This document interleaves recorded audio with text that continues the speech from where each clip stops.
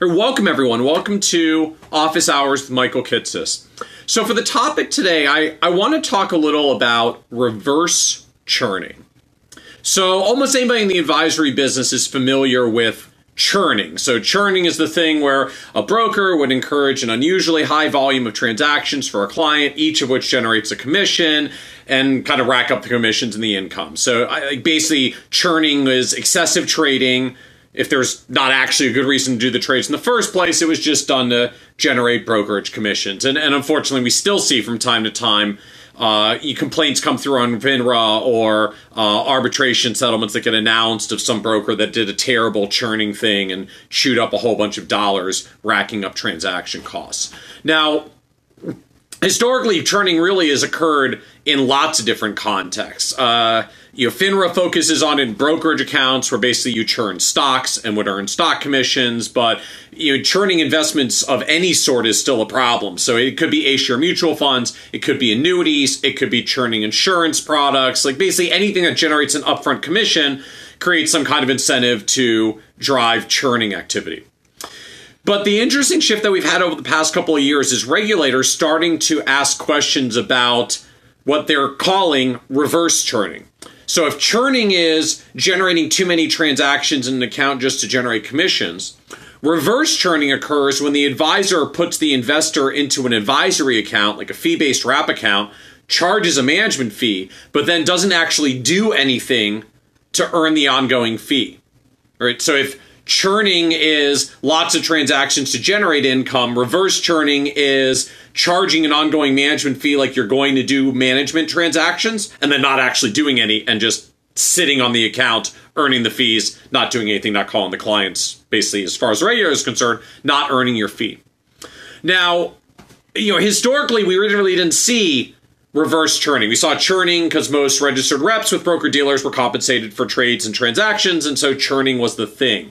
And it's really only been the past 15 years or so that we've seen the rise of fee-based accounts. It started with an exemption that the SEC gave broker-dealers back in the late 1990s to allow them to do fee-based wrap accounts. That was popularly called the Merrill Lynch exemption because they could charge fee-based wrap accounts but not be RIAs. Eventually, the FPA fought that, got it struck down, and we had kind of the explosion of hybrid advisors that are now doing brokerage accounts and fee-based wrap accounts or advisory accounts under usually corporate RIAs as a duly registered advisor.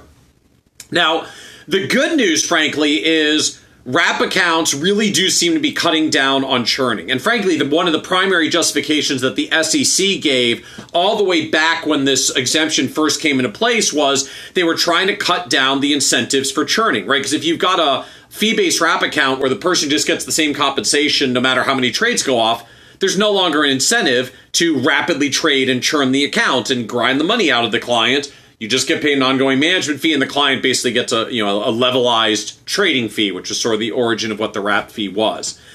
But now that we've had fee-based accounts going for a number of years, regulators are starting to get concerned that there's a subset of advisors out there who are gathering assets into fee-based wrap accounts and then basically not doing anything, never calling the client, never engaging any trades, never doing something to validate the ongoing management fee they're earning.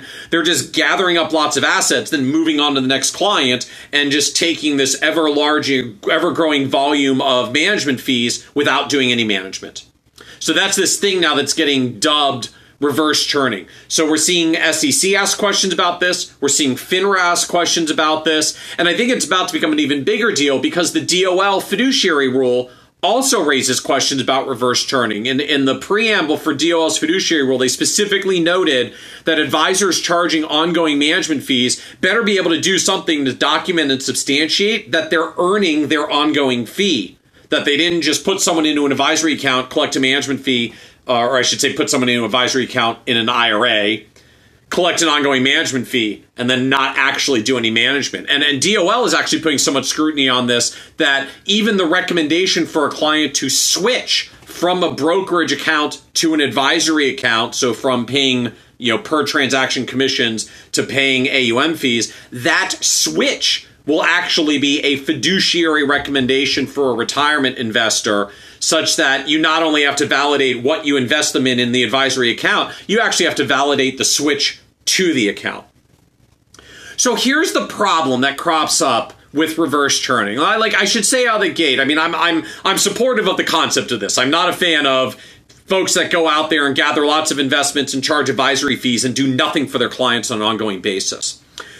But here's the problem. I think a lot of us sort of intuitively know when we're good, experienced advisors, sometimes the best thing the client can do is nothing.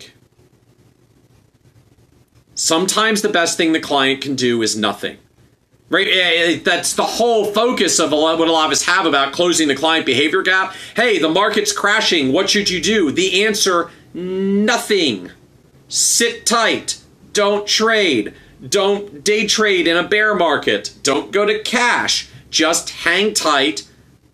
Hold on to your investments. Give them a chance to recover.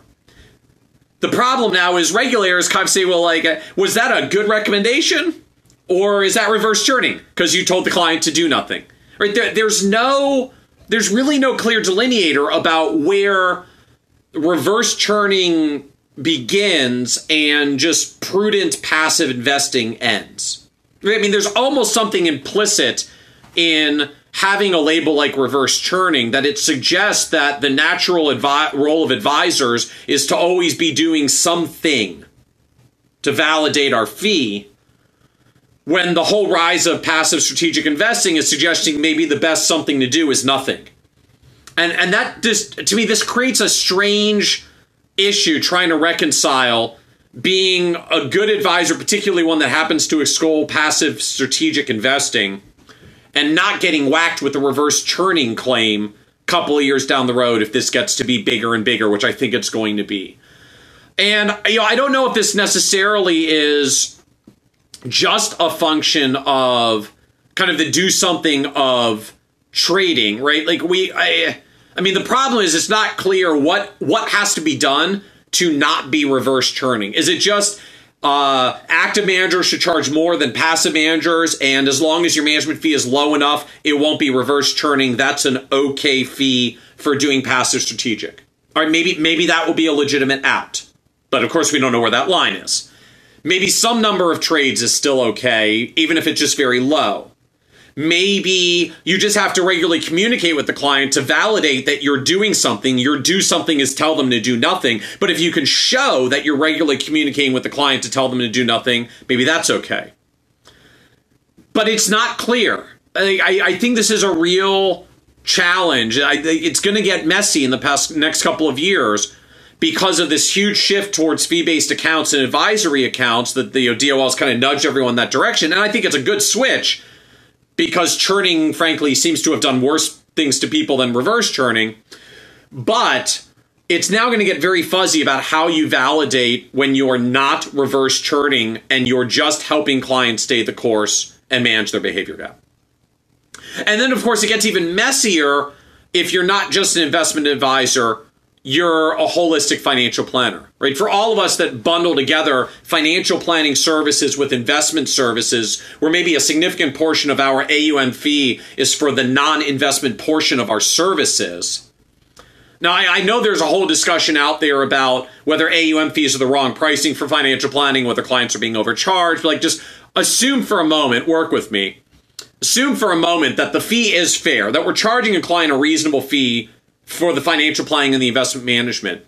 The question still arises, if it's a passive investment strategy plus ongoing financial planning for a single AUM fee, how does an investment regulator like the SEC or DOL properly vet whether someone is doing good, real financial planning to validate this AUM fee and not constitute reverse churning? Because unfortunately, these are regulators that don't have any real purview over financial planning, particularly the non-investment portion of financial planning. I'm not sure they have the right tools to evaluate and vet that. We don't exactly have a lot of standards around everything from process and due diligence to competency for financial planning. So I view this as an issue to rise going forward. There will be rising regulatory pressure on reverse churning. Like I will, put a stake in the ground and bet on this. It's just going to be the natural outgrowth of what DOL Fiduciary has set in motion, which is not only this huge nudge of advisors to move towards levelized compensation, which basically means AUM fees and fee-based wrap accounts of various types. But because the switch from brokerage account to advisory account will itself be a fiduciary regulation, I think what you're actually going to see is in the roughly, 8 months between now and when the rules take effect next April, there's going to be a huge pressure between now and then for broker-dealers to actually swap people into fee-based advisory accounts. Because if you do it before next April, you just have to justify it under the existing FINRA rules. If you do it after next April, you have to justify it as a fiduciary change. So frankly, I think we're going to see a huge switch in mass over to advisory accounts under a lot of broker-dealers before the fiduciary rule gets here. But then once we're there under the fiduciary rule, there's scrutiny for fee-based advisory accounts. There's scrutiny around reverse churning and whether you're validating the fee. There's scrutiny on switching to advisory. And again, not that I think it's bad for us to ask good, hard questions about what is an advisor to do to earn their ongoing fee, but it's a really awkward challenge when you combine that with the growth of passive investing in ETFs and the idea that increasingly the view of a lot of advisors is the right thing to do is to do nothing. Be passive, be strategic, keep your costs low, regularly rebalance, maybe do some tax loss harvesting. We're going to add some other value outside the portfolio in the financial planning realm. This is not compatible with the existing landscape of reverse churning regulations. Maybe we can get there, but it's going to be messy in the meantime.